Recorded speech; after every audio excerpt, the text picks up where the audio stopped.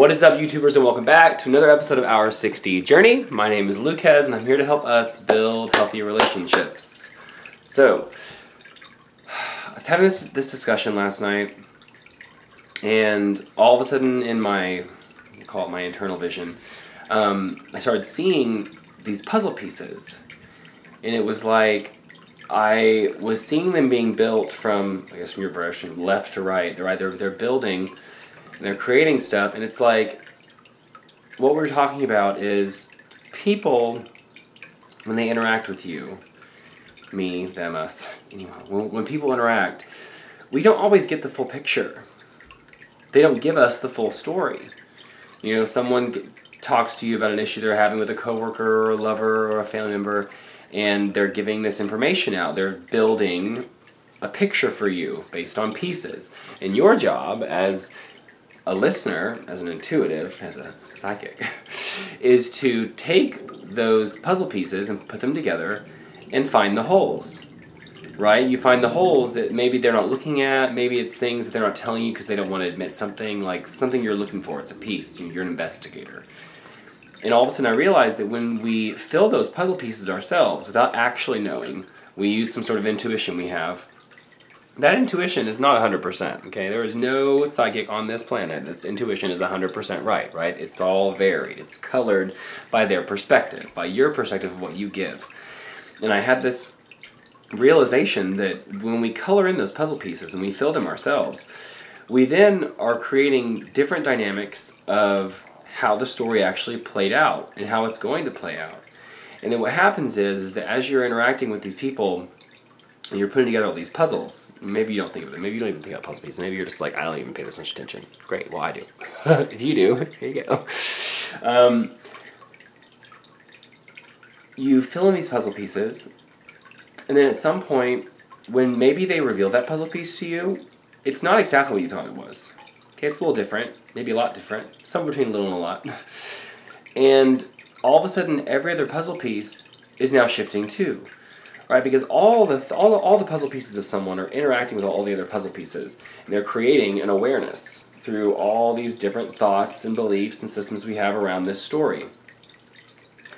And it's really important that we keep our mind open to be flexible, because every time we access memory, it changes. And the main reason that it changes, first and foremost, is that every time you interact with that story, that energy, that feeling, that vibration that you picked up that day you had that story, your perspective changes, which again is just a piece of the puzzle.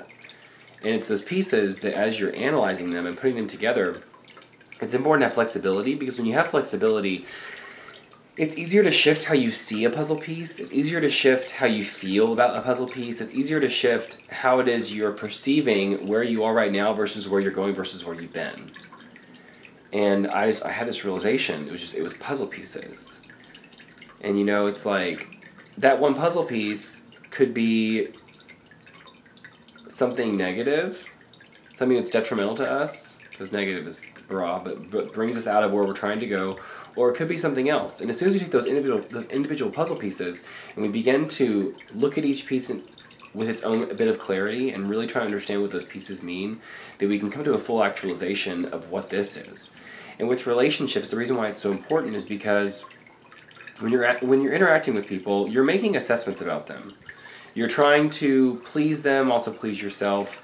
And at some point, if you make an assumption about someone's puzzle, like a prime example between me and my lover is one night he wanted to watch a movie, and it was like 2.5 hours long. Well, it was late, and I was thinking, you know, we have early. There's all these thought processes going on inside my head as to why I'm going to say I'm not really into a long movie.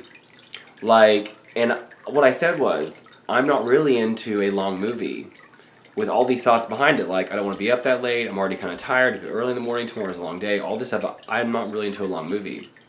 And my lover took that as a puzzle piece of who I was and assumed that I don't like long movies, that I have chosen to not have an attention span for long movies, which is not true at all. I can watch lots of long. All my favorite movies are long.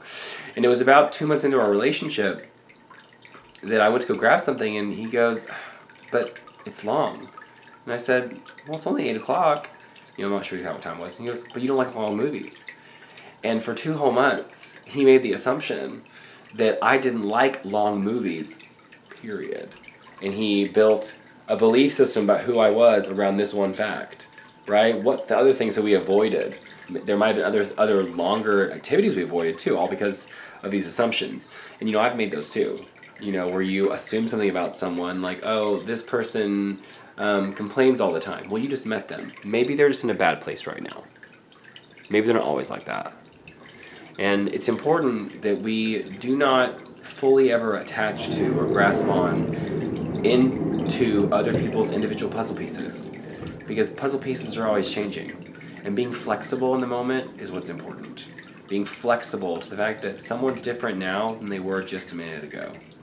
And they're going to be different in a minute from now than they were at this exact moment. So, that's all we got today. Thank you guys for checking in. See you guys later.